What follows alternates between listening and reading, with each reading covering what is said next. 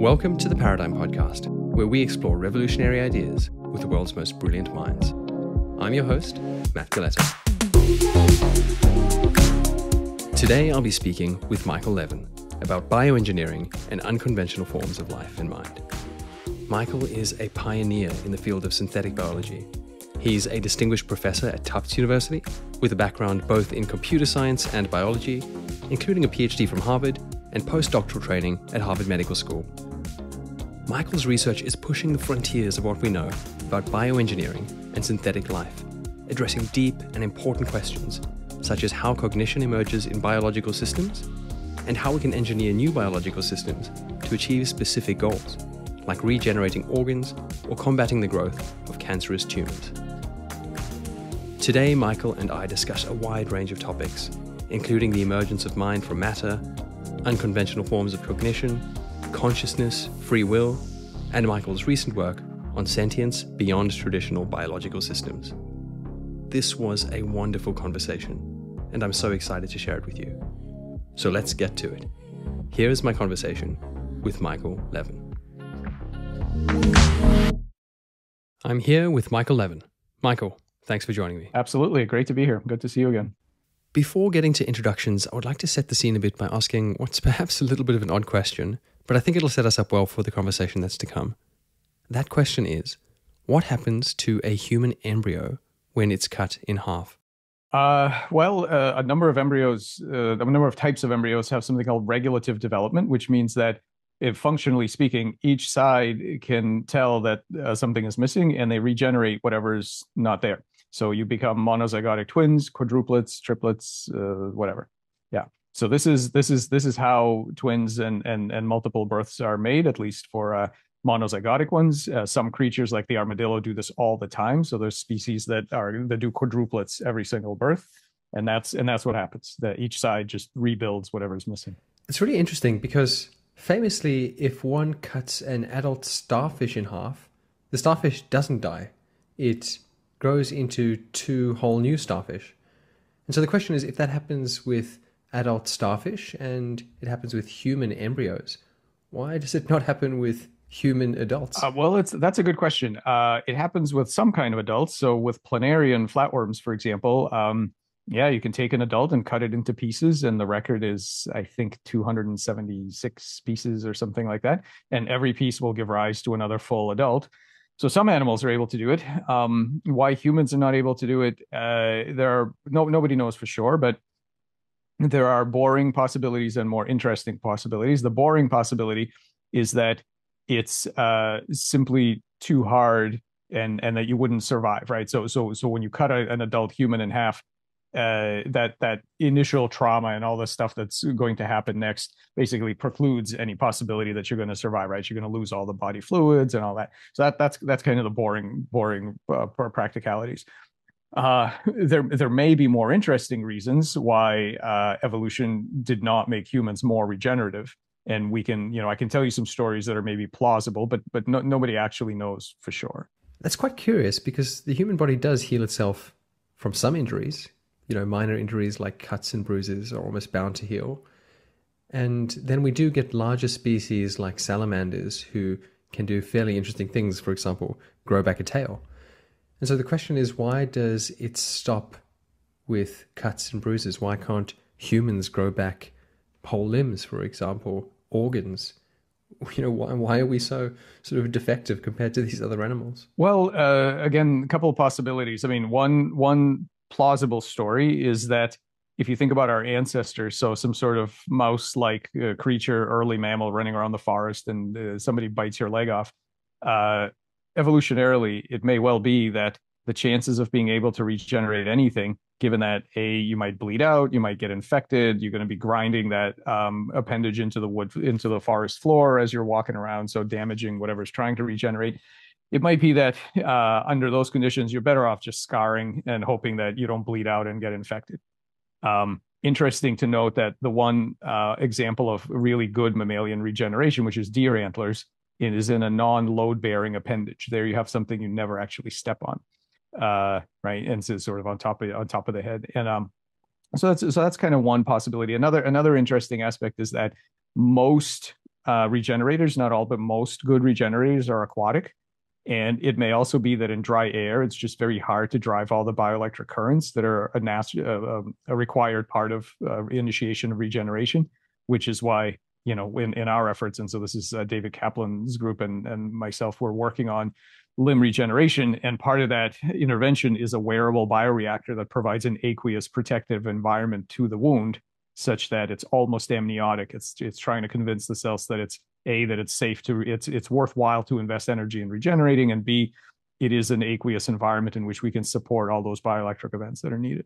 As you were speaking there, it seemed to be clear that there are almost two distinct angles or related angles from which to approach this problem. The first is the level of the genetic code itself. Does the code facilitate the growth of limbs and that sort of healing, for example? And the other is the environment. Does the environment afford the code to be able to execute on those operations? Is that an accurate way of categorizing or breaking down this problem in your view? Yeah, I think that's true. And I think another way to carve it up also into two pieces is giving the cells the information they need to push them towards this incredible construction project. So all of this, of course, happened once during embryonic development. They built all the organs, so that information hasn't gone anywhere. The cells still can do it, but giving them the stimuli, the correct signals to get them to get the collective of cells embarked on this morphogenetic journey through anatomical space is one thing, and then the other thing is the delivery vector. So how do you get that information to them, right? Is it and so in our case, it's a bunch of ion channel drugs designed to put the cells in a particular electrical state, and this wearable contraption that provides the environment in which we support that growth process. Yeah. Well, look, you've mentioned several highly interesting ideas already, and I'm looking forward to digging into some of them with you shortly. But I think it's probably a good time to introduce you to our listeners. From my perspective, it's really obvious why we would be speaking today. The Paradigm Podcast is about talking to the people who are really at the forefront of science and philosophy, pushing the frontiers of what we know. And your work absolutely does that in so many different ways, in the topics of bioengineering, in looking at synthetic and alternative forms of life. And so for me, it's really natural to have you on. But why don't you share with our listeners a brief bit about your background and what it is you're focusing on at the moment? Sure. Well, let's see. My bio, I got a degree, an undergraduate degree in computer science, and then another one in biology. I went for grad school, got a PhD in genetics at Harvard Medical School, did a postdoc in cell biology after that, and then started my own lab in 2000 at the Forsyth Institute, which was part of Harvard Dental School at that time.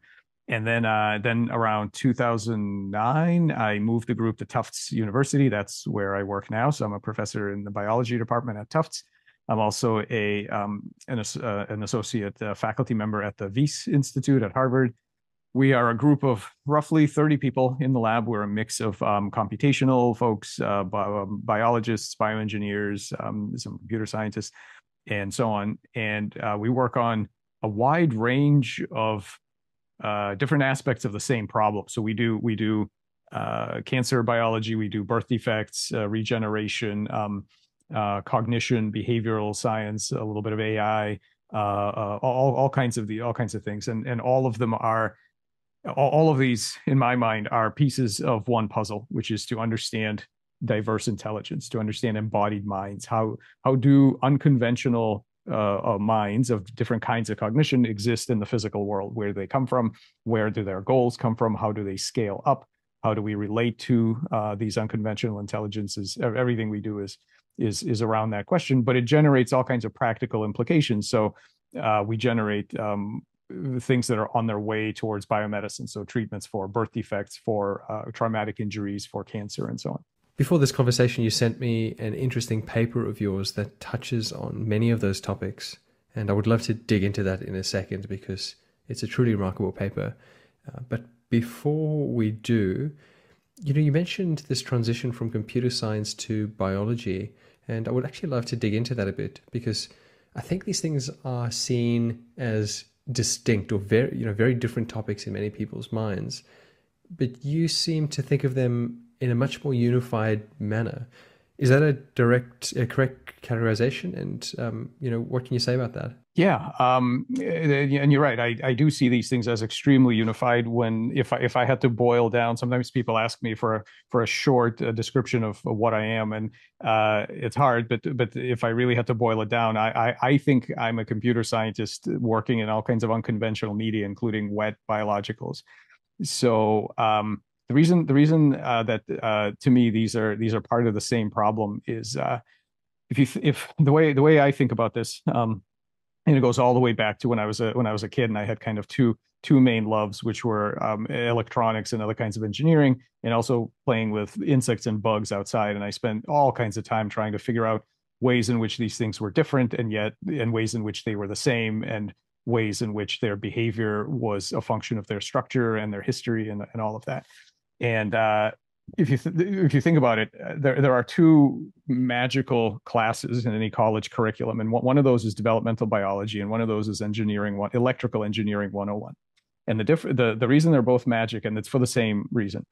Uh, in developmental biology, you start with a little blob of physics and chemistry. You start with an unfertilized oocyte, and in front of your eyes, let's say you're dealing with a frog embryo or something like that, in front of your eyes, you watch this slow, gradual process of going from physics to mind, because you start with a little blob that's well described by chemistry and physics, and people would look at that conventionally and say, well, that's it. This is a machine. There's nothing cognitive there. It's so-called just physics. I actually hate that phrase, but people use it all the time. It's just physics. And then slowly and gradually, it self-assembles into something with a mind, maybe a simple mind, maybe a very complex mind, maybe a human that will then go on to make all kinds of statements about how humans have true cognition, and they're not mere mechanisms and all that. But where did you come from? You came from a single cell.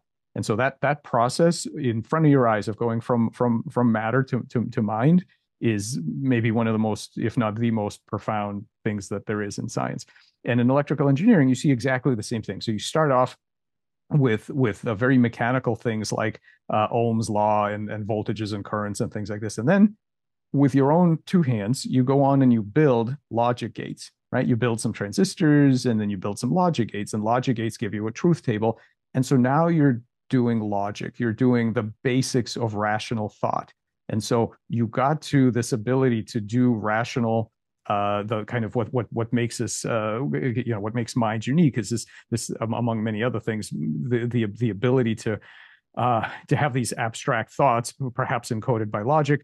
And you got there from the physics of Ohm's law, step by step, right? And so together, both of those things, they tread the same journey. And I actually think I'm certainly not the first person to think stuff like this.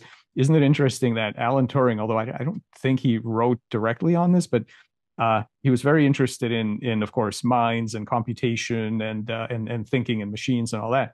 But he also wrote a paper on morphogenesis. He wrote a paper on a biological order arising, on chemical morphogenesis, on biological order arising from a well-mixed chemical soup. And so I think he saw this profound invariant that the intelligence that we see during the organization of the body is fundamentally the same problem as the appearance of intelligence out of matter. I think he saw that quite clearly, and other people have as well over the years.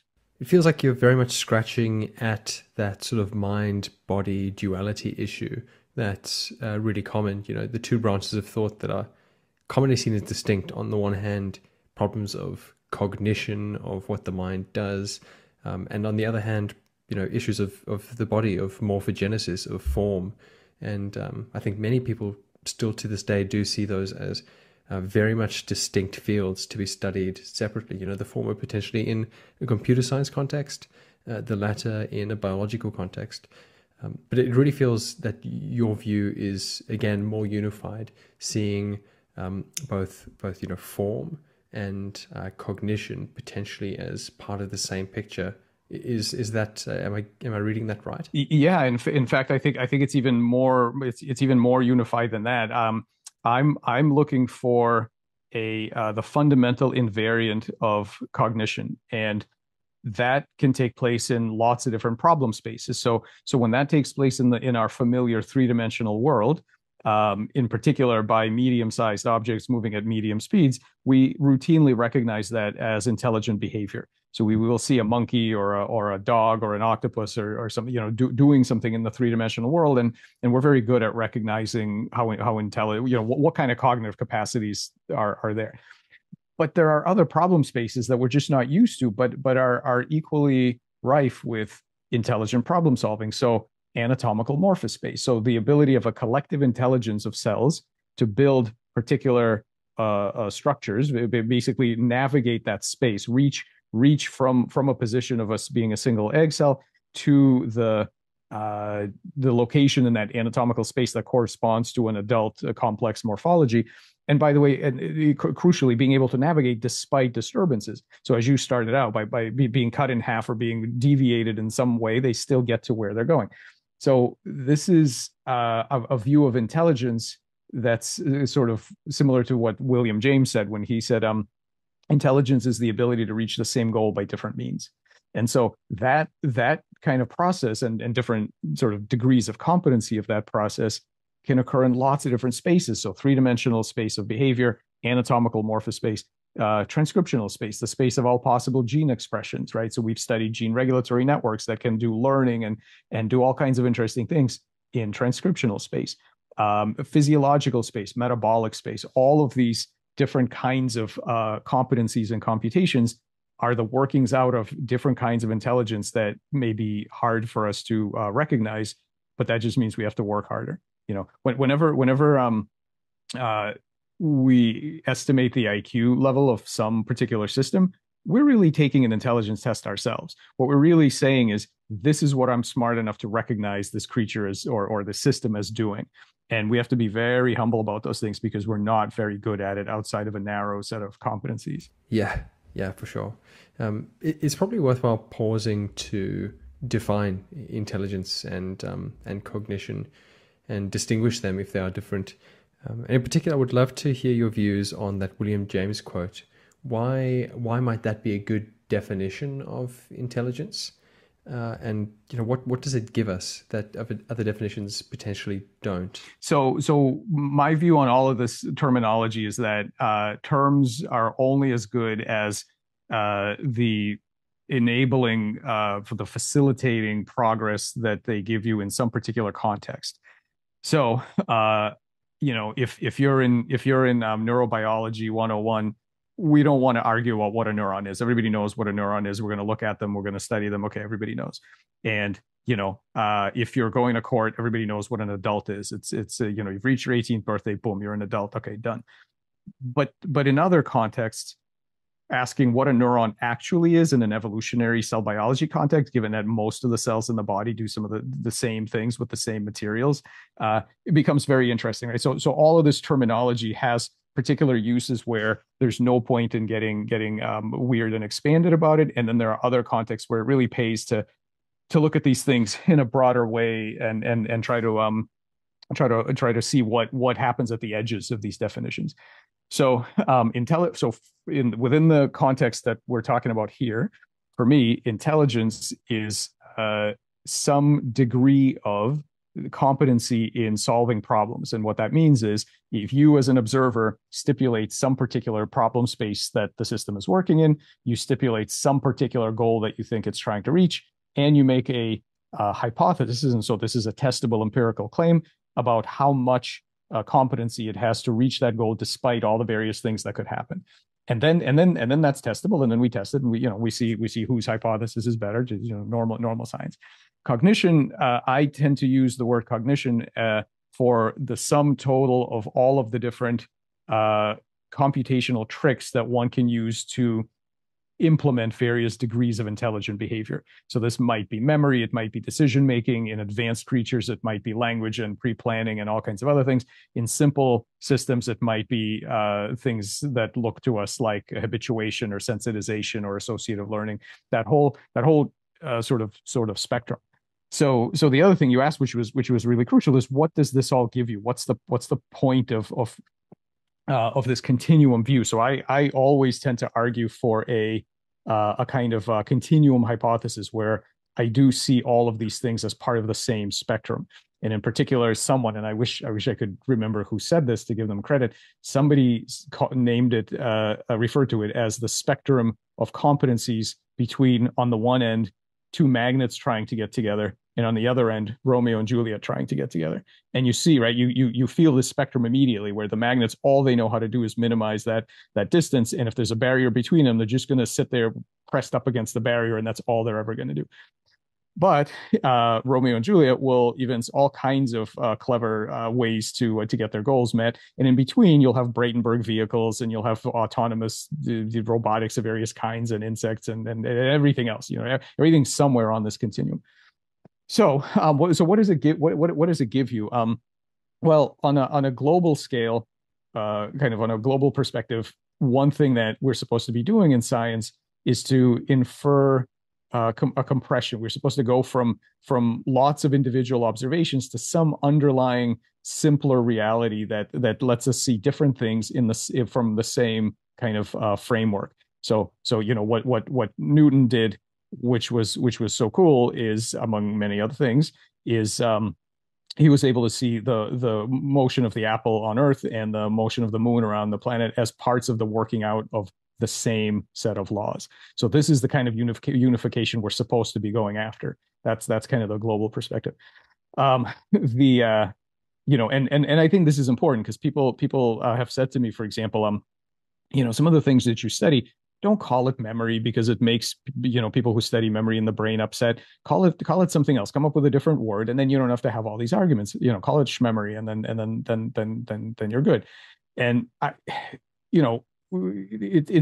think that misses a great opportunity, because if Isaac Newton had gravity and schmavity for the different phenomena that he was studying, he would have missed out on the most important thing, right? So we're supposed to be looking for these invariances.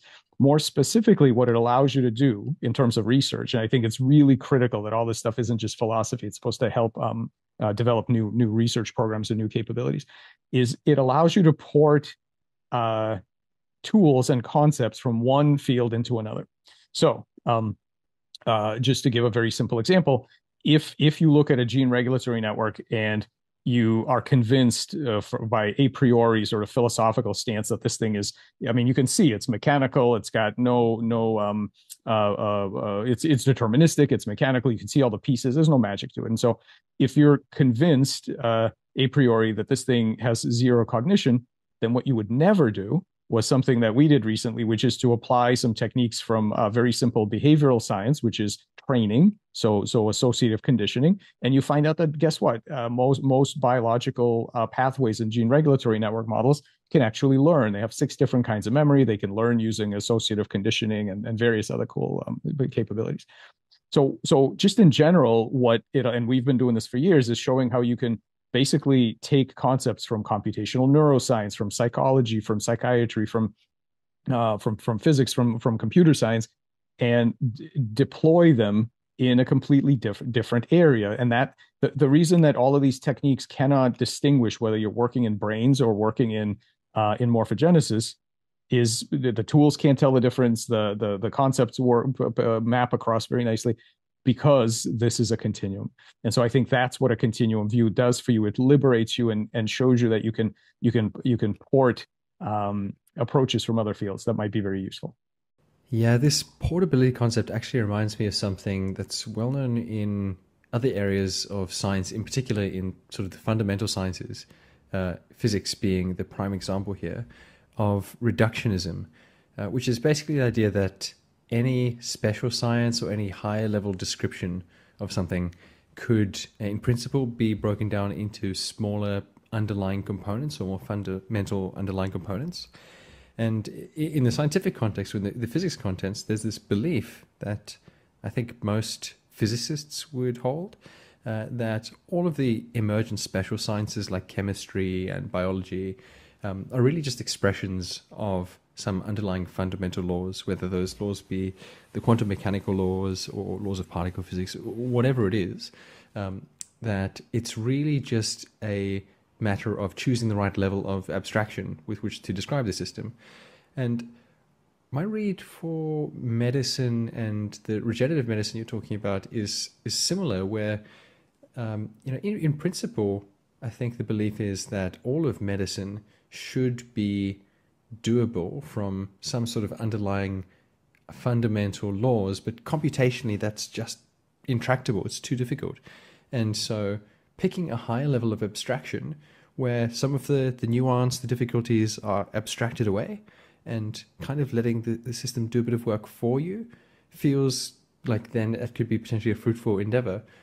And so what you're saying, is it your view that choosing the wrong level of abstraction in medicine and in regenerative medicine, is that something that has blocked the progress of this field? Yeah, I think you're absolutely right that choosing and stating outright a particular level of abstraction and the reason that you've taken that level is important, and I do think it's greatly limiting for many fields, including regenerative medicine.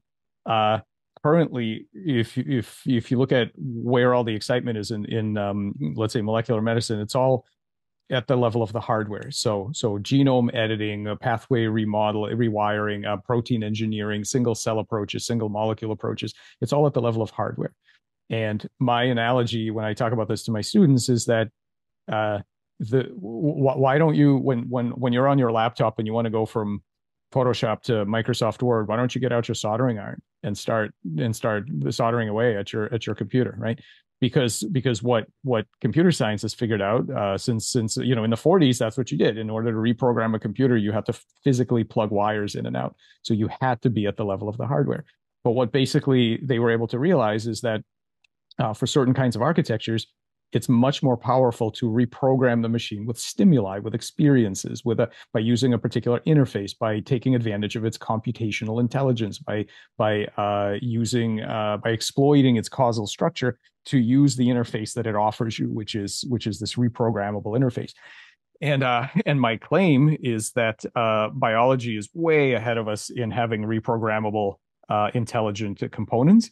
And I think we're leaving so much on the table in medicine today by treating all of this as a clockwork. I think we're way off in terms of, so in my framework, there's a continuum. I call it a continuum of persuadability, which we can talk about, that goes all the way from sort of mechanical rewiring, which you can do with things like mechanical clocks and so on, through to reprogramming things like thermostats and training things like certain animals, and then rational arguments for humans and so on.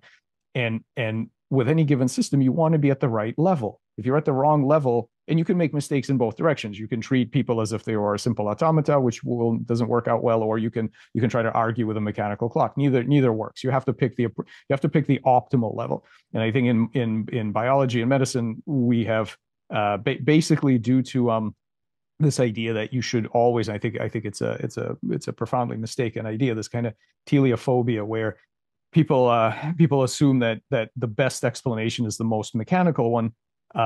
Everything tries to reduce down to chemistry, and I think we leave a lot of powerful things.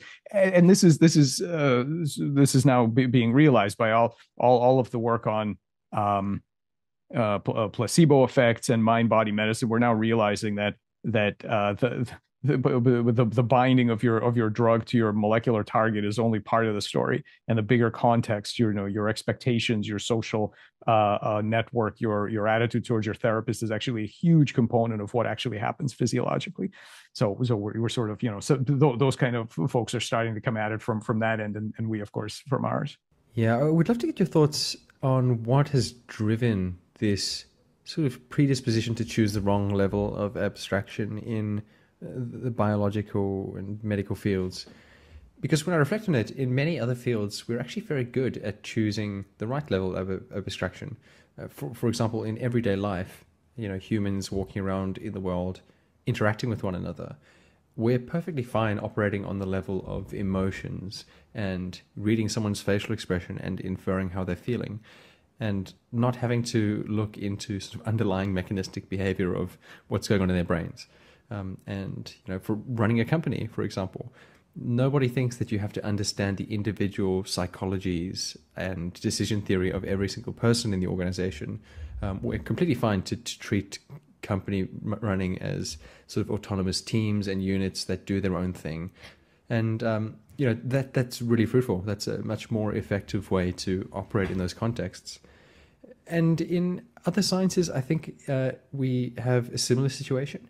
But when I reflect at what I know about the medical field and how that's progressing, it seems very different. I mean, the example that comes to mind here is my fiance works in the pharmaceutical field, and all that they talk about these days is sort of precision medicine, highly, highly detailed mechanistic descriptions of things in pharmaceutical context. And it feels that it's a very different level of abstraction to what you're talking about, which is, instead of focusing on the smaller scale and on the micro, why not let some of the biology do the work for you? My reading of the history of science suggests that it's two things. One is a kind of physics envy in the sense of the drive towards simplicity and precision. So biology is unbelievably messy. It's hugely variable. There's noise. There's high dimensional data, all that, and I think generally everybody just kind of hopes that if we could only be like physics, where things are precise and things are simple, and we can get down to specific laws that actually predict things. Those are very hard to come by in biology, right? The real theories that actually predict anything, and that's part of it. I think the bigger part of it had to do with the history, at least in the West, of resistance to religion, because in the olden days there was really only two ways to be. You could be dumb like rocks, or you could be smart like humans and angels. And so as science was getting going, what nobody wanted to do was in science anyway, in the kind of at the beginning of this enlightenment, it was pretty clear that what was not going to lead to progress is to imagine human or higher level intelligence in every rock, in every chemical reaction. Like we needed to get away from that because the baggage of religion was just too much, right? So everything kind of went in the other direction, and everybody said, look, the far bigger mistake that you could make is to and then they coined this word, this anthropomorphizing, which I think is also a terrible word, but this idea of ascribing human level properties to these other things, and that worked really well for a lot of low hanging fruit, right? For a lot of stuff in physics and chemistry and in engineering, that was great. But now a lot, especially in biology and biomedicine, all that low hanging fruit has been picked. We are now to the point where I think we really need to exploit the lessons of cybernetics and behavioral science, which tells us that it doesn't have to be dumb like rocks or smart like humans. There are many, many different gradations in between.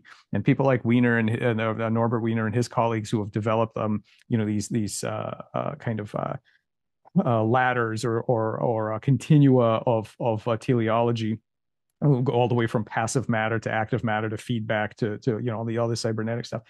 We now understand that there are different degrees of competency, and it isn't magic, and it isn't scary, and we can now think about it used to be that humans had goals, machines couldn't have goals. Well, your thermostat has goals. Your thermostat has little tiny goals, and if you don't believe that, if you're gonna hire somebody to work on your HVAC system, don't hire somebody that doesn't believe in machines with goals, because they're going to be useless. And it's way worse with biology and medicine. If in the future, I think that we have much more utility to squeeze out of approaches that really take advantage of the inherent intelligence of the cells, not just the complexity, not just the noise management, actually, but literally the intelligence of cells and tissues.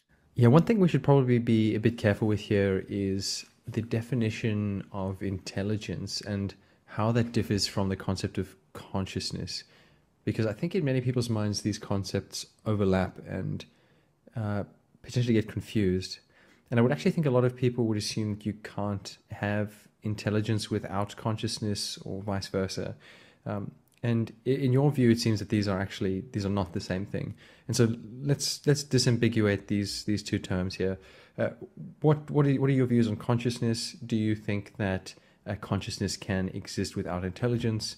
And do you think intelligence can exist without consciousness?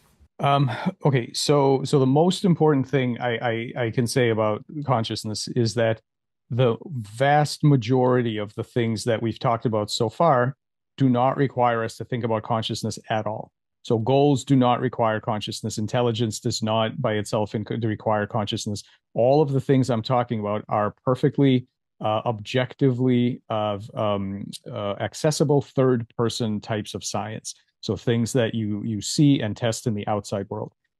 Consciousness as a first person aspect to it, as experience, is an interesting question. I don't believe it's a non-issue like some people do. I do think it's an interesting question. However, it's a completely separate question from anything that we've been talking about. So I think that's absolutely essential. People will often say, "Oh my God, so you're saying rocks are conscious?"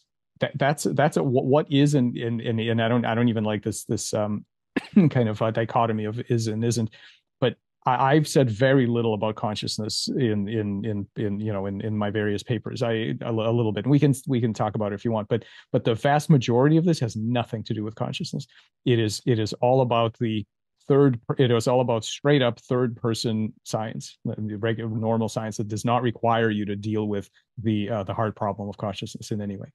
Yes, well, I'm happy to park the question of consciousness for now. However, I would like to pick it up at the end of this conversation when we get to the paper that you sent, because in the final section of that paper, you mention a very interesting concept about a new ethical framework based on a cognitive light cone, I think you call it, so cognitive ability. And I personally think that this touches these topics of consciousness. But let's park that for now. The other thing that you've mentioned now is this concept of a goal. And this is another term that I think needs a little bit of unpacking, because it's actually not necessarily as clear as it may sound. For example, when I look at a physics context, let's say statistical physics, on the one hand, we could describe a statistical system, let's say a collection of particles, as just particles randomly bouncing around and interacting. And we would not think of any of this as goal-directed behavior. But there is another level of description of that system, which is the description of entropy, which we believe will always increase the statistical property of this collection of particles. And there really is a way in which that could be considered to be a goal. The system could be said to have the goal of increasing entropy. And there are many other systems like this. But what comes to mind for me there is that this word goal is very different from how we use it in other contexts. You know, these particles manifest this behavior of increasing entropy, but there is no volition there. There's no sort of agent seeking to optimize that goal. It's just something that happens because of how statistics works. And so I would love to understand more how you see this word goal in goal-directed behavior.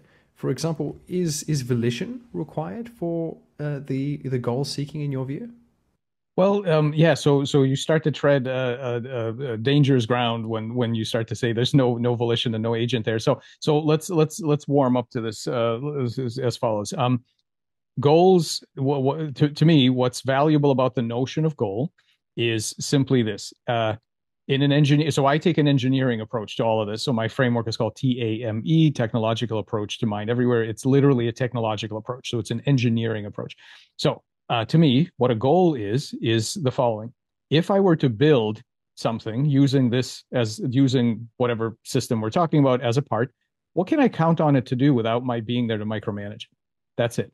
So if you have a thermostat, it has a little tiny goal, and the reason you know that is because it empirically favors you as an engineer to know that it has this goal, because then you can use it in your device. You don't have to know how it's built. Actually, it might be a black box. You don't have to know much other than the fact that it is going to pursue within certain parameters. It is going to pursue this goal. Knowing that gives you great advantage over a different engineer that doesn't believe in goals and only believes in. We can talk about it if you want. We have some thoughts on this kind of Laplacian demon reductionism approach, which I think it really puts engineers at a disadvantage.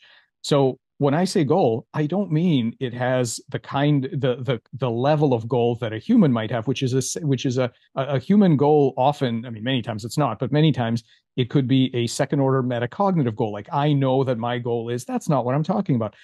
Goals come in all kinds of shapes and sizes. Little tiny goals are very modest, but they offer the engineer an advantage when you know about them. So that's what I mean by goal. So now let's go back to this. So you're talking about various least action principles and things like this in physics, where and so we ask ourselves, is that really on the same, even on the same spectrum as my real human goals? Well, for two reasons. So I'm gonna argue that it is, and I'm gonna argue that in two ways. Number one, if you thought that it wasn't, okay, then what you would have to do is you would have to, so here you are as a human and you have real goals. Some number of years and 9 months ago, you were a single cell. And that was well described by statistical physics and everything else. So at some point during, so now we've nailed down the two ends of this continuum, and now you probably see where I'm going with this. Let's walk backwards from today, where you have these full-blown goals, and you owe a story. If you don't believe that they're on this, that the goals of physics and the goals of cognition are on the same continuum, you owe a story about where they wink out, where real goals disappear as you walk backwards. Now, someday there may be such a story, and people will talk about phase transitions and more is different and things like that. But nobody actually has a theory of this. I've never seen a good one. I've just seen a lot of people who believe there really must be one.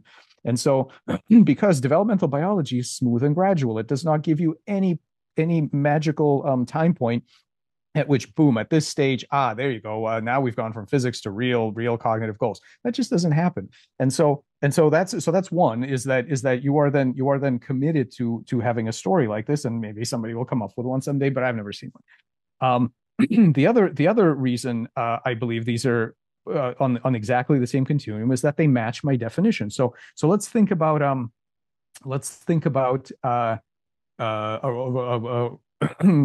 roller coaster, right? Physics, pure physics. There's no complex mind there. As an engineer, I've got to work pretty hard to get that thing up the hill. But guess what I don't have to do? I don't have to do anything about getting it down the hill. It'll do that on its own. Is that a big complex goal like a human goal? No, of course not. But is it zero? It isn't zero. It's something I, as an engineer, can count on this system doing.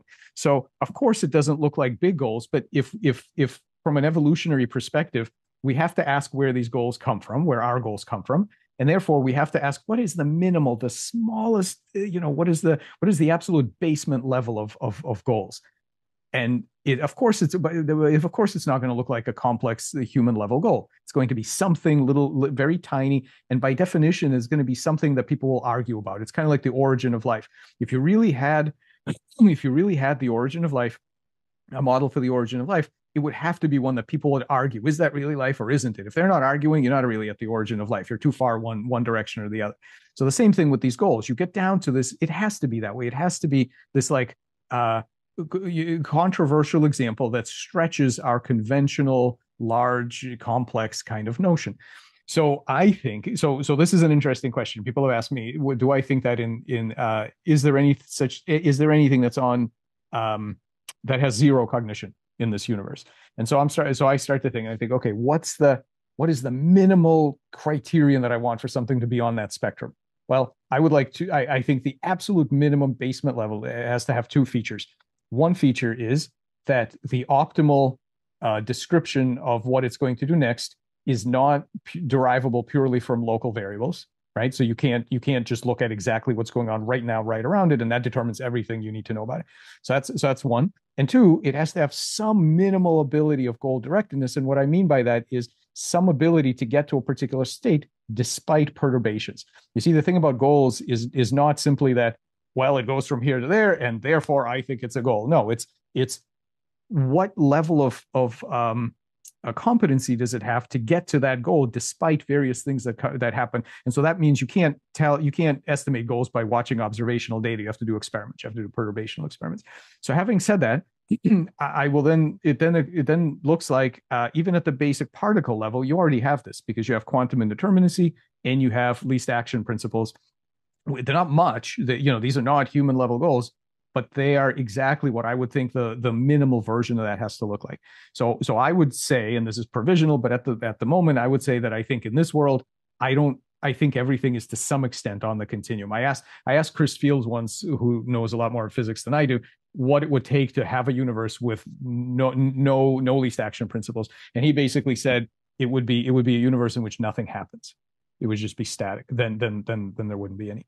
So that makes sense to me. That makes sense to me that it's baked in, that this kind of basal cognition is baked into any universe and then of course what life is really good at is scaling it up such that you don't just get a pile of rocks which does exactly the same thing as all the component pebbles do, but what life does is actually scale up this cognition.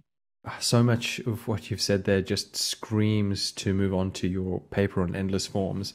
But before we do, I think we really need to unpack this concept of goals a little bit further. In particular, I'd like to understand where we think this concept lives.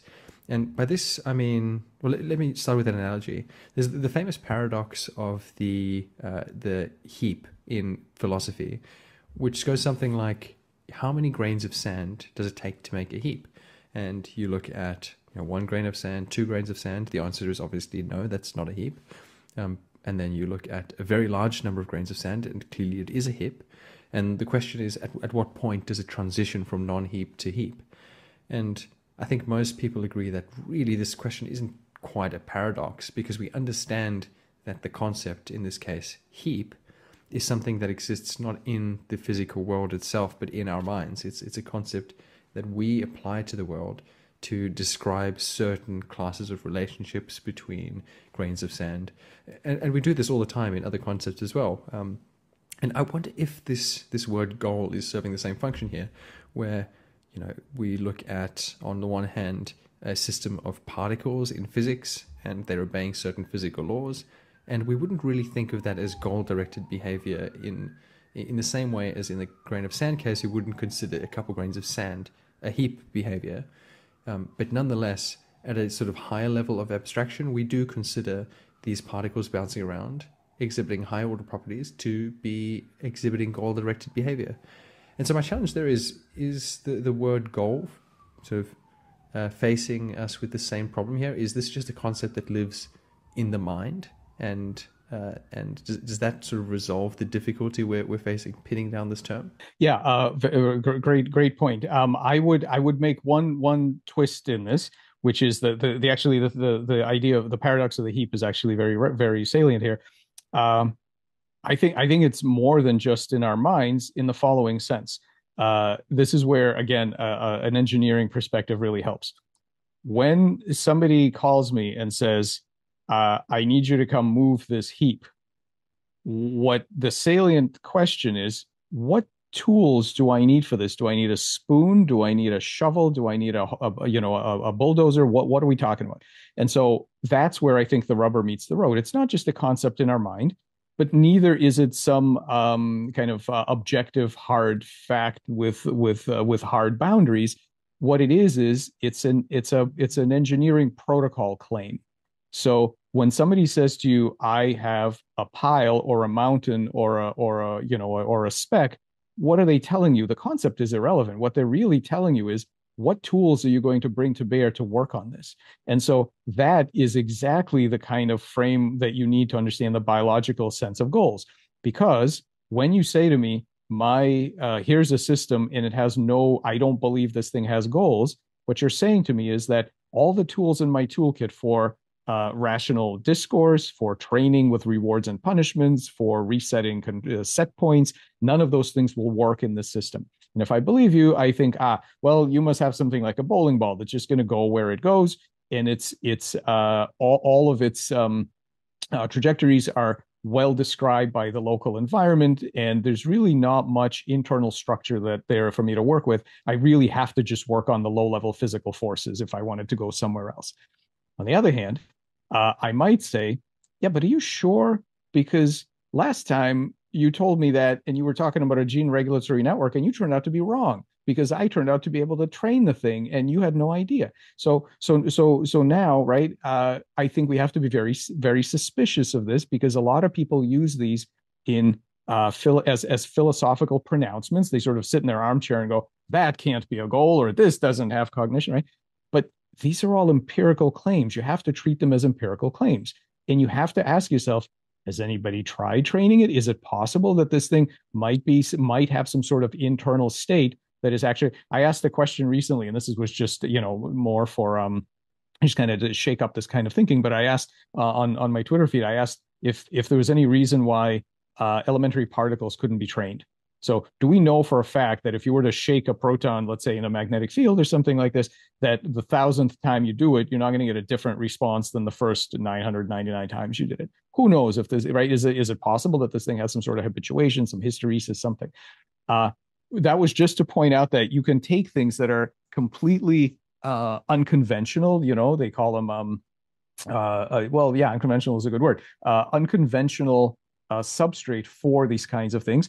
And you ask what tools are available. So to me, all of these things are engineering protocols claims. That's it. It's empirically testable engineering protocol claims. So when you tell me that something has or doesn't have a certain level of cognition or goals or thinking or anything else, what you're really telling me is here is the set of techniques from which discipline I think are appropriate here. Maybe just chemistry, maybe a behavior science, maybe psychiatry, and maybe someplace in maybe computer science, maybe someplace in between. So I think you're right on that. That's exactly it. But it's not that it's just a concept in our mind. It's a claim for a protocol for relating to the system. Yeah, you've mentioned several forms now of what I would call unconventional cognition. And in the paper you sent me, there you mentioned several forms of unconventional kinds of life or exotic kinds of life, certainly things that most people probably wouldn't have heard of.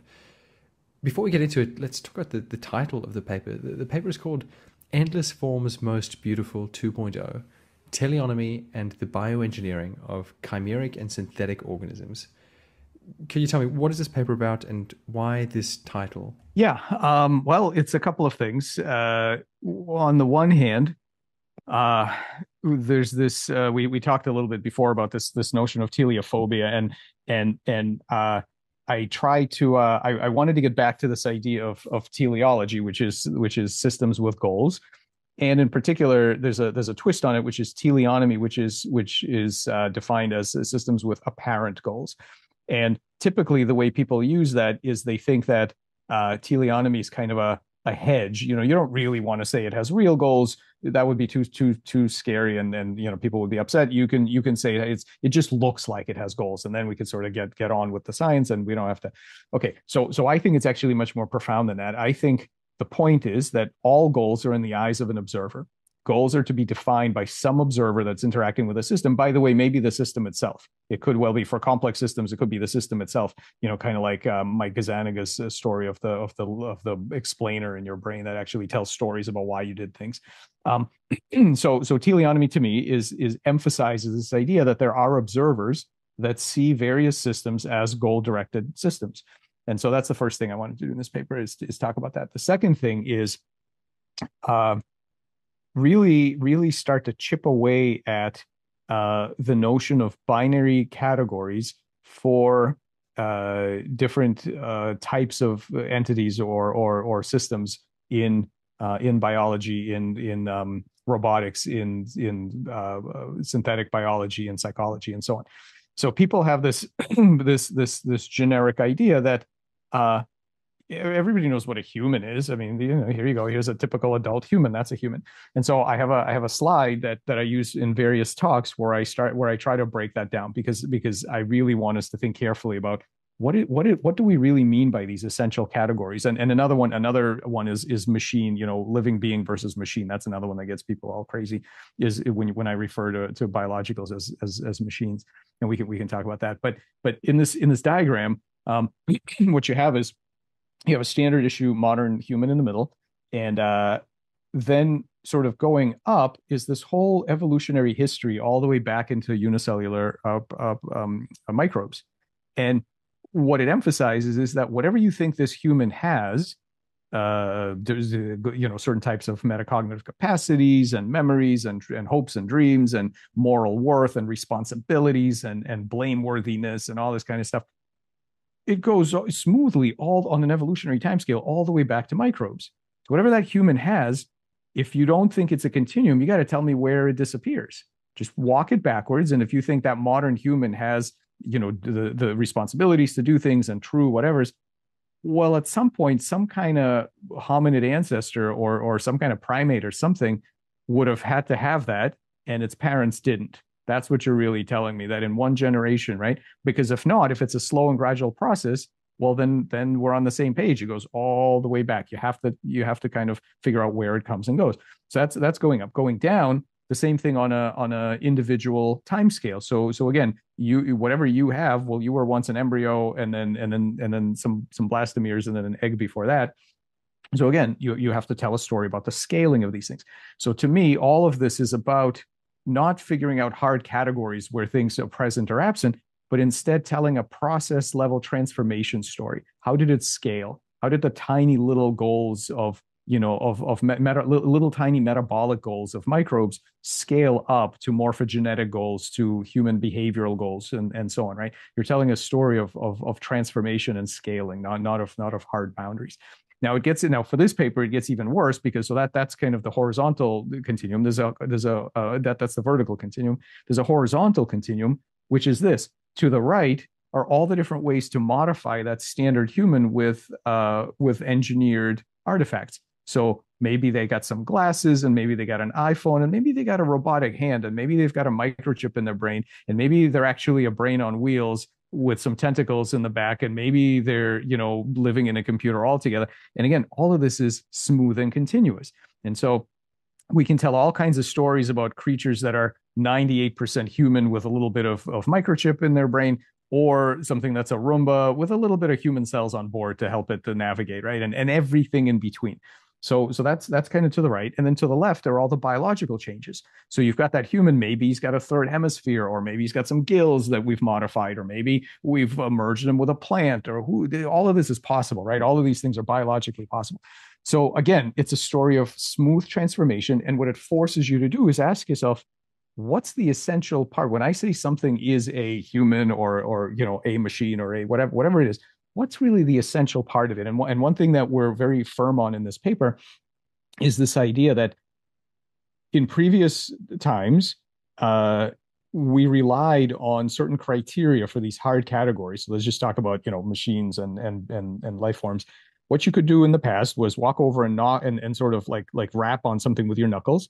And if you heard a metallic clangy sound, you could make some conclusions. You would say that this thing is going to be pretty boring. It's going to be easy to predict. It's going to have been made in a factory, not evolved. And you, by the way, have the right to do whatever you want to it. Take it apart, turn it into a vacuum cleaner or whatever. On the other hand, if you were to tap it and you sort of hear this like soft kind of thud, and it's warm, then you could conclude that, okay, it is a product of natural evolution. It might be interesting. It will behave in novel ways. It has its own sort of complex inner life. And there's certain things I'm not allowed to do to it because it has moral value. Now, that was nice and easy before, but it was based on criteria that are junk. These criteria are a consequence of failures of technology and imagination in the past. We are well beyond that. We now have lots of machines that are designed by an evolutionary process. We have biologicals that have human engineering involved. We have all kinds of chimeras and hybrids and hybrids and every possible combination of these things. And so we have to move, and hopefully this is not a shock to too many people, because I think we've been going this way socially for a long time. The point being that the origin story of a system, where it came from, whether it was evolved or designed, and the composition, what does it look like, are really terrible guides to how you're supposed to relate to something. You should not be making decisions of how you relate to something based on what it looks like and how it got here. There are far more important ways more important things that you need to pay attention to. And so that's what we tried to do in this paper, by really talking about all the different ways that biology and engineered artifacts can coexist in the same body, to point out that we really are heading towards a much more mature ethics, where we are not using these bad proxies, such as whether you were evolved or designed, and what you look like. Yeah, we've certainly seen that in other areas of life. Yeah, what comes to mind is Peter Singer's book or his concept on the expanding circles, where he sort of talks about the expanding circles of empathy. People, first caring for themselves and then their families, wider tribes, and increasingly extending to more distant genetic relatives. So that concept does seem to apply here. In your paper, you actually mentioned several very interesting, what you've called exotic forms of life. Things like cyborgs and hybrids and animats, a whole number of others, many that I'd never heard of. And nonetheless, you've considered them life. I would love to get your thoughts. What is the utility of considering some of these forms of life as, well, life instead of machine? Is there utility in some contexts of distinguishing life from machine? I think there's no utility in trying to make that binary, trying to upkeep those binary categories. I don't think you gain anything by that. I think much more interesting is the question for any given system: what kind of cognition does it have, and how much? That's what you really want to know. So you can, and of course, as usual, science fiction is way ahead of us on having dealt with these issues 100 years ago. Your spouse comes home one day and they say, yeah, I've had some toes replaced. They're electronic now. And you say, well, who cares? And then they say, well, actually, I've had a bunch of other organs replaced. And you say, well, okay, who cares? And they say, well, actually, I've had some of my brain replaced. And maybe who cares? And so you ask yourself, wait, what do I care about? Like what, if about your spouse, about your best friend, about somebody with whom you're gonna go off and live on Mars or whatever, what do you really want to know? Right? Is what you really want to know what kind of DNA they have? I don't think so. Do you really want to know what kind of what their skin looks like, or what I don't think any of those things are really what you want to know. What you really want to know, I think, is do you share the ability to basically what I call in a paper from a couple of years ago, I call it a cognitive light cone. It's the size, it's spatiotemporal size of the goals you're able to have. Mm. So if a system has a cognitive light cone that is appropriate to a flea or a dog or some other kind of animal where it's really much smaller than yours, so the kinds of things they care about are only things that are basically happening in a very short time frame in a short distance, right? Your dog is never going to care about what happens 4 months from now, 10 miles over. They just can't. It's impossible. So creatures that have a very different cognitive light cone from you, certain kinds of relationships are not possible, right? And conversely, by the way, if somebody has an enormous light cone and you can't even comprehend the things they're worried about, right? So, somebody is a bodhisattva-like agent that literally cares about every living thing in the world. They can actually care about that, and they have all these cosmic goals. What kind of what could you possibly, how could you possibly relate to that system? So that's what I think is really crucial here, is that we shouldn't be trying to figure out whether something is a machine or alive or a human. This is all useless. What you really want to know is, what kind of a relationship can I have with the system? What do we have in common, such that we can?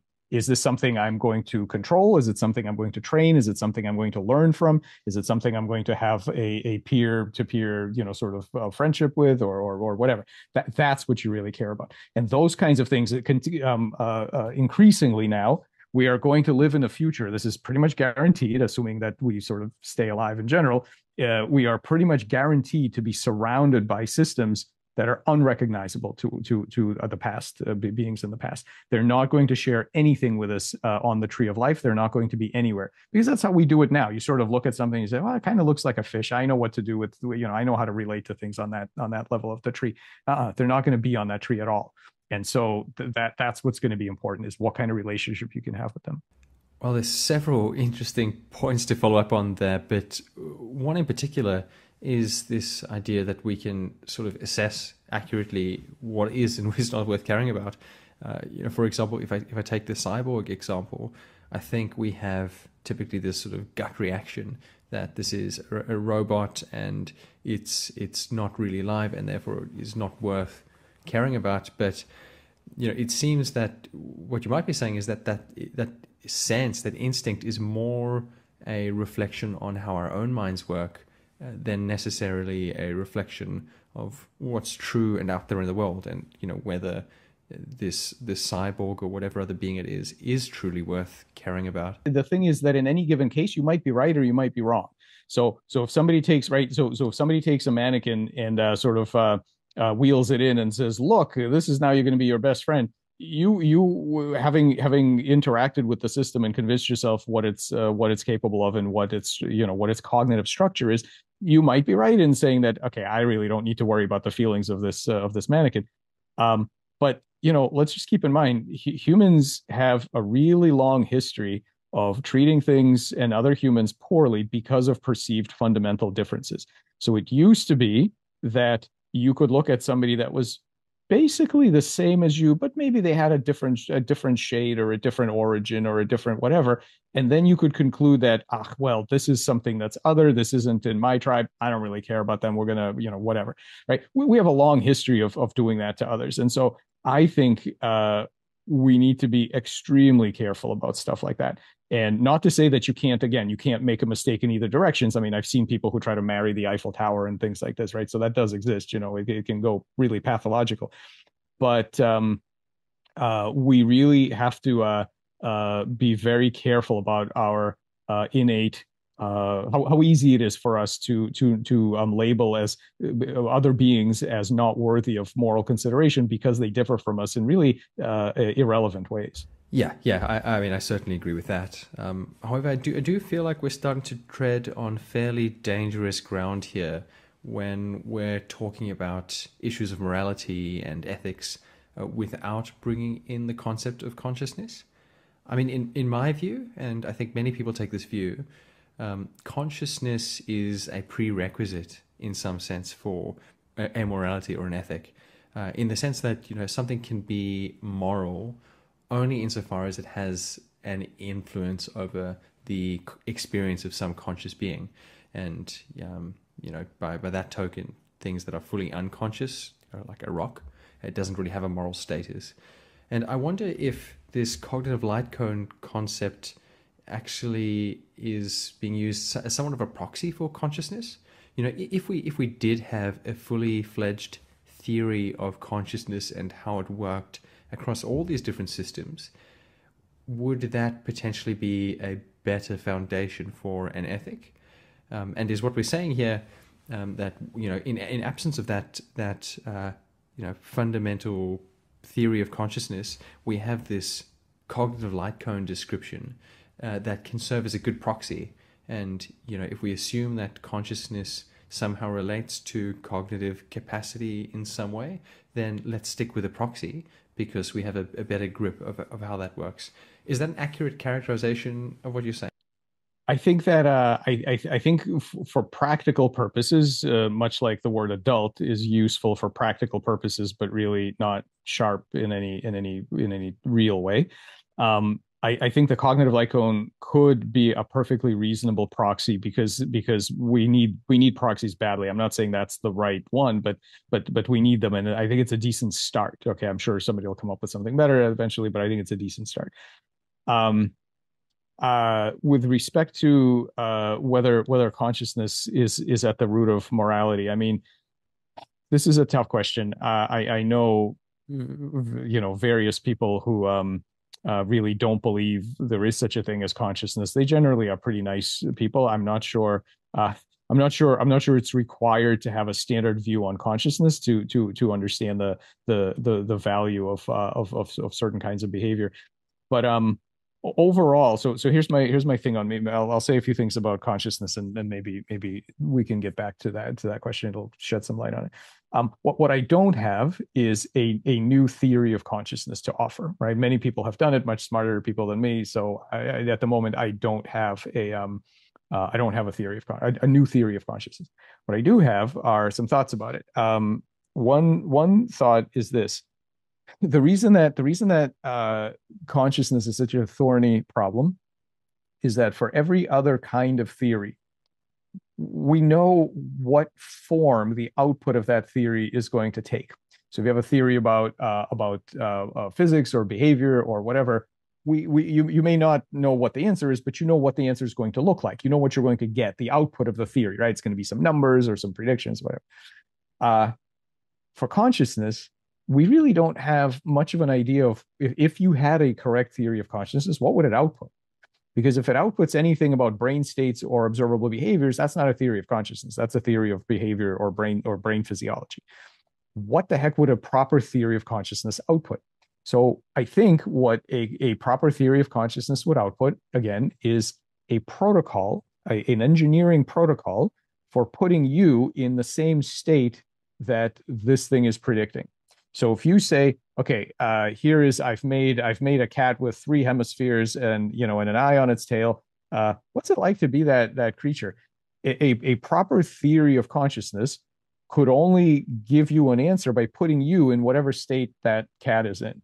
Now, if that's impossible while you remain you, that's just not going to happen. What is kind of possible, and I go through this in the last figure of that Tame paper, what's kind of possible is to merge you with a system that you're interested in. You're still not going to know what it's like to be that system, but the two of you together now are going to find out what it's like to be a component, the hybrid system. So for example, right? So when I study a brain in third person, I'm looking at a screen that has data on it. There's electrodes in your brain, and I see your brain states. And then I say, right, so that's very much a third person interaction, right? It's science. I don't know I don't know anything about your consciousness really there. What I see is a bunch of information on your brain physiology. Then I say, these kinds of this computer monitor, this is really low bandwidth. I don't like this. Here's what I'm going to do. I'm going to take the output of your the output of these electrodes. I'm going to stick them directly into my brain. And then I'm going to kind of feel what you feel. And so now we're getting closer here, right? It's kind of third person, but not really.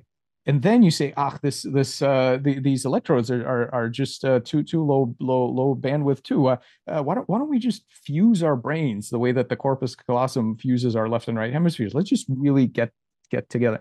And now we, much like conjoined twins who share portions of the brain, and there are people in that state. Now we really get to share a kind of consciousness. Now I still don't get to find out what it's like to be you, but now we find out what it's like to be us. It's part of the way there. So I think the thing about consciousness is that unlike normal third person science, which you can do while remaining the same. So you can do a lot of chemistry and physics experiments and you're not changed by it. You just do whatever you do in the world. I don't believe you can really learn about consciousness and stay the same. Consciousness is it's kind of like the old alchemists used to say this. The difference between alchemy and chemistry is that you can do chemistry and you're still you. Alchemy is when you change. That's the difference, right? The real business of it is that you don't come out of it the way you came in if you're really going to learn something about this. So I think that's a real barrier to really knowing much about consciousness, is that you have to become part of the experiment. The other thing I'll say about consciousness is that if you look at the various popular theories of consciousness, most of them will say something about why it is that the brain is conscious.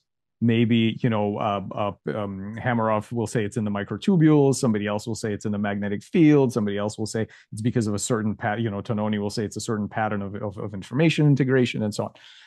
So you look at these theories, and for the vast majority of them, every tissue in the body matches those criteria. Most of these theories, in fact, do not distinguish between brain tissue and other tissues.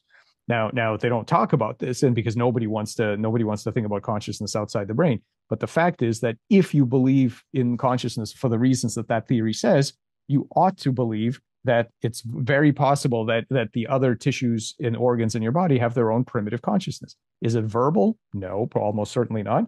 But it's and what people usually say. So when I mention this, what people usually say is, well, that's crazy. I don't feel like my liver's conscious. I'm a unified. I don't feel like I'm made of 90 different consciousnesses. I feel unified. Well, you don't feel my consciousness either. Of course you don't. The verbal. What I'm doing right now is I'm having a conversation with mostly your left hemisphere and some other stuff. So yeah, you don't feel that your liver is conscious, but you don't feel that I'm conscious either. You sort of assume that from watching my behavior. And if you were to watch, if you had a way to directly sense the behavior that your inner organs have in physiological space, you would certainly recognize them as intelligent because you would see them solving problems on a daily basis, doing all kinds of clever things to deal with all the stressors and everything else. And for the same reasons you think that my brain is conscious by watching whatever your favorite theory is, you ought to be able to envision that you may have other consciousnesses in the body. And we know this is true. We know this is true because of the split brain patients, dissociative states, that's just in the brain. Who knows how many are in there, but also the rest of the body. So I think consciousness is a really thorny problem. I think it's very difficult to deal with it in third person. And I definitely don't think that we should be waiting for a resolution to that problem to establish a set of ethics around other proxies, which we do anyway, right? I mean, the reality is you don't know that I'm conscious, and the reason that we are going to be nice to each other is not because you figured out some way of sharing my consciousness. Really, it's because we have to sort of get on with life and make an assumption which is going to keep you out of the worst sort of moral failures by failing to recognize that something is conscious. And it's nice and easy when something looks like you and it has the same architecture like you. But let's face it, in the wide universe, do we really think that the only agents that matter have, people say all the time, like in these conferences where they talk about brain organs and whatever, there's always an ethics panel and they always worry about, well, is this thing like a human brain, or how much like a human brain is it?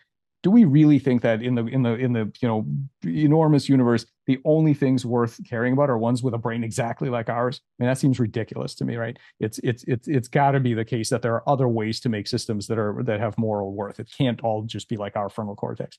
So anyway, so that's my spiel. I think consciousness is really hard, and we can't wait for that to get resolved in order to treat properly other systems that may deserve it. Yeah, I mean, take that as a public service announcement. That's a message I can certainly get behind.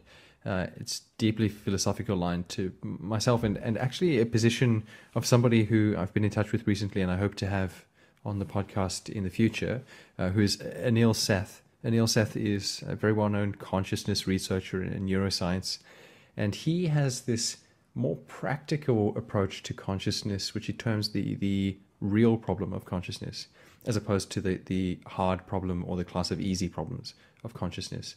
And this is basically the problem of being able to explain, predict, and control conscious experiences from a phenomenological perspective. So from the self-reported first person, nature of the experience. Seems to be very deeply sort of philosophically aligned to your more practical approach to this question. And I agree, it's urgent. It is absolutely urgent with what is happening with computers getting faster and the progression of AI. We really don't know what's going on in these systems and what could go on. And potentially, you're right, there are conscious systems that might deserve more, or systems that deserve more, whether or not we know they're conscious. This is actually a really nice segue into the final section of your paper, which presents what I would say is a pretty profound new idea. The title of the section is Towards a New Ethics, based on deep agency in the option space of life. Could you expand a little bit on the idea in this section? Sure. And I want to be clear up front. I'm not actually offering a specific system of ethics. So this is way beyond my pay grade to think I'm going to design something like that. What I am offering are what I think are some facts that any viable system of ethics is going to have to come to live with. I'm trying to point out that in the future, some of the familiar guideposts are going to be gone. We can't rely on those anymore. They were never any good to begin with, but they were okay while we didn't really understand what was going on. No more excuse for that. We have to now deal with this, and so I try to point that out.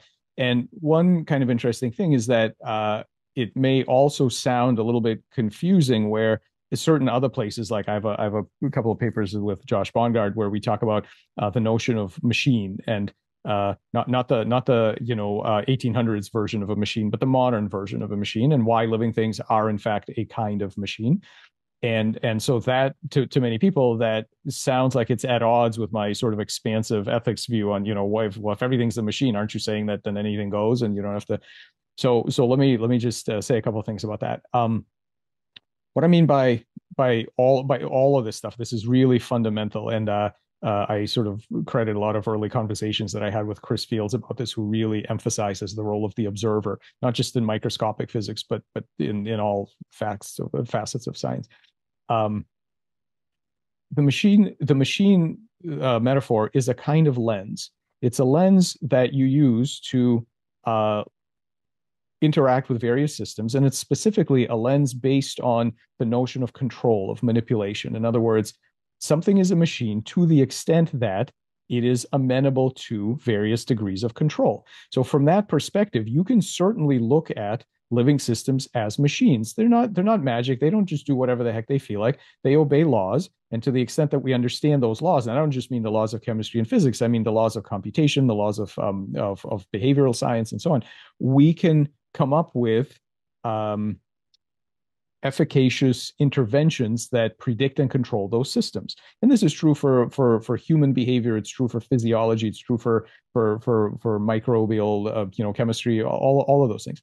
So from that perspective, they can be interacted with as machines for sure. Now, there are other lenses. There are other lenses that have to do with relationships, and there might be another lens that you might adopt to with someone of sufficient cognitive light cone size, where you say, my goal isn't to control you. My goal is to learn from you, to have some sort of a relationship with you, to find out what, to basically benefit from your agency, to benefit from the fact that I don't need to be the one in charge. I'm gonna gain something by letting you be in charge of a conversation, of the behavior, of whatever. And because you're capable of it, and because we are impedance matched for the kind of intelligence that we have, and right, and we're going to gain by this. So that's another lens. So my point is that there is no fact of the matter about whether something is a machine. The only thing that exists are observers that might be using a machine lens or an agential lens of some degree to deal with to have a relationship with a particular system. So it isn't it isn't binary, and it isn't an objective fact. It's all observer dependent. So yes, biological systems are often amenable to machine metaphors. And yes, some biological systems and many non-biological systems increasingly will be amenable to a kind of a far more agential perspective. So that in no way contradicts the need for an expanded system of ethics. Because if something is a machine, part of what makes it a machine might be a complex set of psychological laws that, yeah, you could exploit them in that way, but ethics is what tells you whether you should or not, right? And so that applies to various kinds of machine lenses as much as it does to agential lenses. So that's kind of my thoughts on that. Well, Michael, I could speak to you for hours and hours on this point. And when I reflect on this conversation, I see we've covered so many different topics in so much depth. And in every direction I look, there are so many mysteries and unsolved problems. Your work really does touch so many different areas. If we were to take a step back and actually look at it as a whole, if you could look at all of these areas and answer just one outstanding question in your field, do you have a sense of which that would be? I think all of it boils down. So I'll be greedy and try to get everything in one question. I think all of this boils down to the scaling of cognition. I want to know how you get from, or how life gets from the minuscule proto-cognitive cybernetic capacities of particles up to what we are as humans and whatever's beyond, because I'm sure we're not the top of the food chain ultimately. So it's this, to me, it's the scaling. Everything boils down to the scaling. How does that cognitive light cone grow? How does collective intelligence work, right? How do you scale the basic tiny little competencies of individual subunits into a bigger whole that works, solves bigger problems in bigger problem spaces, and does more clever things? That scaling to me underlies the whole business. Well, I'm sure based on that and really everything we've talked about, our listeners are going to want to find you and find more of what you've said and what you've written. Where do you want to send them? Where should people look to find your stuff? Absolutely everything is at drmichaellevin.org. So that's the website, www.drmichaellevin.org, one word. I also have a Twitter feed, which is at drmichaellevin. And everything is on that website. All the papers, the talks, the protocols, software are the inspiration for a lot of what I'm talking about. I put up videos of conversations that I have with various people. Everything is there. Well, I'll make sure to include those in the show notes. Before we close, there was one other topic that we had mentioned to one another in our email exchange, which was a topic that's actually very close to my heart and often controversial. And I think this would be a good one to close on. That's the topic of free will. Now, I have strong views on this topic, but instead of sharing them, I would love to just get your unfiltered thoughts. I'm just going to pause there. Free will. Can you tell me what you think? Yeah, so a couple of things on free will, and again, I'm not going to claim to solve this really complex problem, but just kind of say a couple of things about it. One is that this is now less of a scientific point and more of a personal point. I know there are many people that are really hung up on this question, in the sense that they feel like if there is no free will, it really matters, right? It's going to matter to them. It's going to matter how they live their lives. It impacts them. If they don't believe in free will, it depresses them, or whatever and so I just want to throw out this one perspective. And I think it has to do with free will. In a lot of science fiction, and in particular, there was this recently there was this movie, Ex Machina, and one of the scenes is the guy is starting to cut his arm because he's thinking, my God, what if I'm a robot, right? And I just want to throw out there that I think far more important. I mean, scientifically, it's nice to know what we are, but far more important on a personal level than what we are is what we do. In other words, here you are, and I think this is one of those things that Descartes was completely right about. Here you are, and you have various values and goals, and you can generate meaning, and you can have a meaningful life and all that. If you discover that inside of you are a bunch of cogs and gears, let's say you looked in your arm and you said, holy crap, here's a bunch of gears and screws and things. What you did not just discover is that in fact you don't have any of the magical things you thought you have. What you've discovered is that, well, I guess cogs and gears can have dreams and meaning then. That's what you've discovered. You've learned something about cogs and gears. You haven't really reduced your own importance at all. So I want to be very clear. We can debate free will all day long, but fundamentally, it is impossible to live as though you didn't believe in free will. I had lunch once with a philosopher who doesn't believe in free will, and when the waitress came over and she said, "So what do you have?" and this philosopher started to try to choose a soup, and I said, "Hey, what are you doing? Maybe you should sit back and see what soup was ordained for you by the conditions at the start of the Big Bang. It is impossible, right? You in the end you have to live your life. You have to make decisions. Whatever philosophical stance we have on this, it's a lot like I treat this a lot like those kind of Hume's skeptical arguments that maybe the whole universe was created 10 seconds ago, including me and my memories. Like, what if? Okay, fine. What use is any of that, right? It's completely sterile in the sense of what you do next. And so on the practical level, I think it is impossible to live your life as though free will doesn't exist. I think that you need to embrace the fact that whatever will is, we have it, and we need to act as though we have it. We need to generate our own meaning, and we need to have to go on to have a meaningful life. That's the personal level. On the scientific level, I'll just say this: that I think Dan Dennett was right in he had this dissection of the popular concept where he said, look, you just zoom down to the physical facts of a given action, and all you're ever going to find is one of two things. You're either going to find physical causes, this caused that, and therefore whatever happened, or quantum indeterminacy or randomness, and therefore stuff happened. Neither one is what we mean by free will, right? So there you go. There's no free will. So I think he was right about that dissection of it, but the problem is that already gives up the game, because it insists from the start that free will is to be found at a particular small size scale at a particular time. I don't think that's what we mean by free will. I think that if you freeze time and look into the physical events at a particular time, that's right. You're never going to find anything that like what we call free will. I don't think we have free will in these little micro moments. Well, I think free will is a large scale concept of the ability to change yourself over time.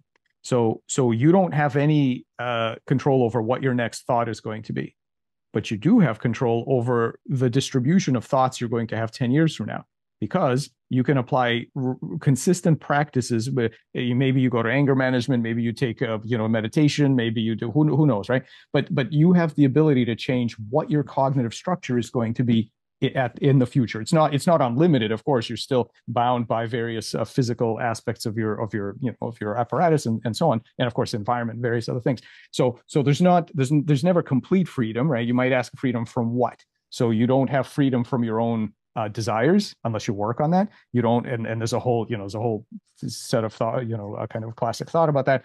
You don't have freedom from things you've learned in the past or experiences you've had, or incompatible needs that you might have, right? So there are mathematical kinds of results. You don't have freedom from Gödel's theorem, all these kinds of things, but you do have some degree. So much like everything else, I think free will isn't a yes or no. I don't think it's do we have free will. The question is how much, what kind, and over what time scale. And that's the interesting question. The interesting question is, if I want to exert my free will over my own cognitive structure, what should I be doing, and how do I live my life so that looking at the whole, for however long you have left, looking at the structure, I say, this life was led according to the principles that I uphold, and that's the free will. The free will is showing up consistently to make slowly and gradually changes to your cognitive structure in whatever way you think leads to a meaningful life. Well, Michael, I think that is a very uplifting way to end this conversation.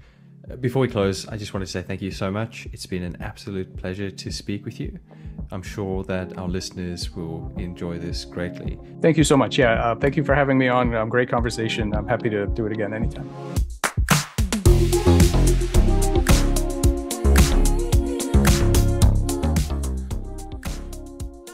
Thanks for listening to this episode of the Paradigm Podcast.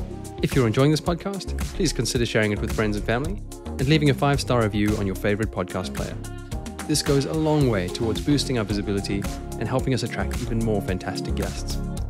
You can also head on over to our website, where you'll be able to submit questions for our guests, get access to special Ask Me Anything episodes, and some other nice perks. The Paradigm Podcast is free, but donations are very much welcome. For more, check out the links in the show notes. Thanks for listening, and I hope you'll join me again next time.